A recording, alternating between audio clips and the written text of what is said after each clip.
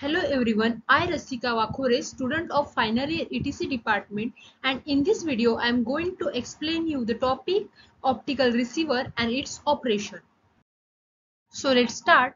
First of all, what is optical receiver? The optical receiver is a critical element of an optical communication system. It determines the overall system performance. The function of optical receiver is to detect the incoming optical power and extract from it the signal, analog or digital, that is being transmitted. An optical receiver has three functions: conversion from optical to electrical signal, amplification and shaping, and detection of incoming optical signal. First of all, it detects the optical input signal, then it converts the optical signal back into electrical form, and the signal will be amplified and well shaped, so reconstruction is possible. Let's see the block diagram of the optical receiver. We know that once the light is transmitted through the optical fiber, it will receive by the receiver side by using the detector. First, photodiode receives the light signal, then it performs the linear conversion of the received optical signal into an electrical signal.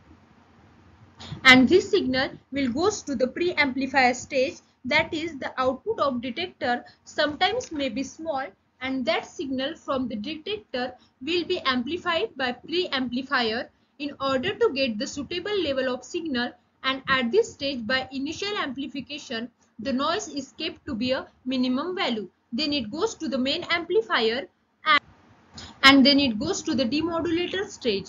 In this process, by which information is extracted from the carrier after it arrives at the receiver, and finally we will get the electrical output signal. Here we can see the functional block diagram of the optical receiver. First section is fiber and the optical power is coupled to the receiver section.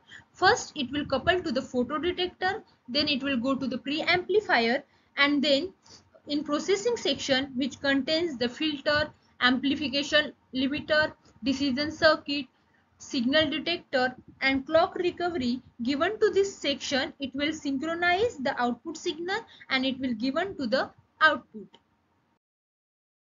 So the different section of operation of the optical receiver are: first of all, the detector. The detector performs the linear conversion of received optical signal into an electrical signal. Then it will goes to the pre-amplifier stage.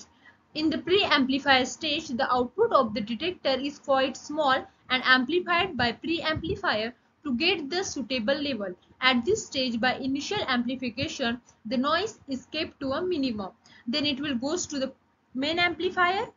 To produce the increased signal level, the main amplifier gives the additional amplification with low noise. And in equalizer, the detection and amplification may distort the received signal, and all the frequencies are not amplified by the same factor, so equalizer are used to equalize the difference in amplification.